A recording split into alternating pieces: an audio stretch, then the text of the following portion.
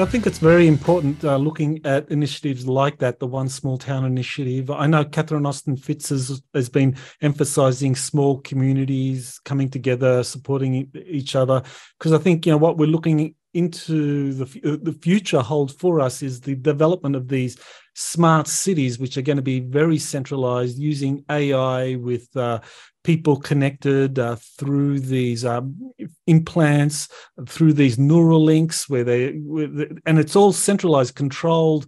And so I think we need to go in the other direction of something like what you're describing, this One Small Town initiative, and I think that's very important, to this bigger picture too. We've been talking about Enki, his possible return, but I think what that represents is the return of that ancient science of alchemy and shamanism, going away from these centralized belief systems with priests and popes into a kind of more individualistic expression of spirituality, where you connect with source within and connect with the natural power around you, like in the rocks or these toroid rocks that you've been describing. That I think, that's the way we need to go.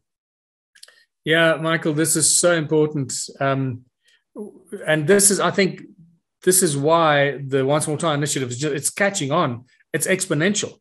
We've had to slow down a little bit because literally just a year ago, we launched the One Small Town initiative a year ago, and then realized, we launched it a year ago with our new cryptocurrency, our One Small Town token. So we've got a solution for the global financial system as well, within the One Small Town family. With your own digital wallet, you can share your tokens free of charge with anybody, do your trading, do whatever you want. This is our own. I'll get back to that, but suddenly, so we launched it, and we had the first One Small Town in Lebanon that just launched just more than a year ago, in South Africa, and it started to suddenly attract attention. And then we realized, we don't have a mechanism for this thing to be controlled and managed. How does it work? How do people know? The whole One Small Town initiative or contribution is based that we launched this ourselves as a community, and all we have to do is contribute 3 hours a week. Each one of us pledges to contribute 3 hours a week towards our businesses and upgrading our town.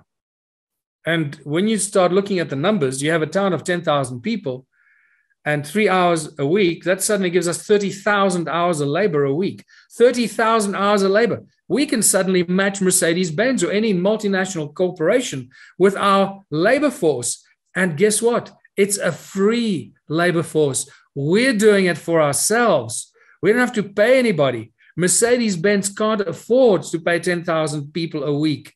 They can't. It'll put them out of business. Well, we do it ourselves willingly, and that's the magic. That's the backbone of the One Small Town philosophy. It's that simple.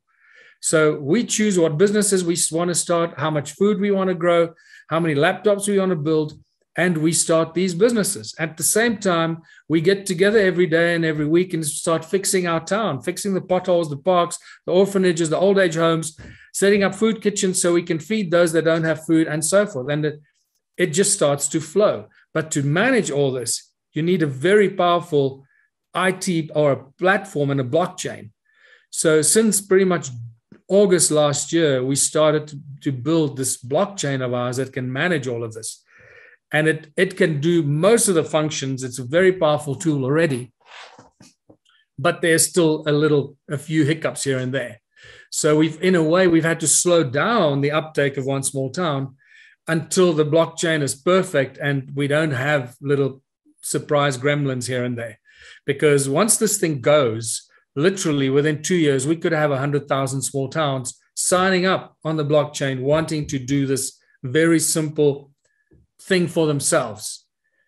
And we provide the tools for the business plans, the project management, the online accounting system, the issuing of the infinity tokens to the people when they've contributed their 3 hours to their businesses or their community project. How do you measure it? How do you know whether they've been there and contributed their 3 hours?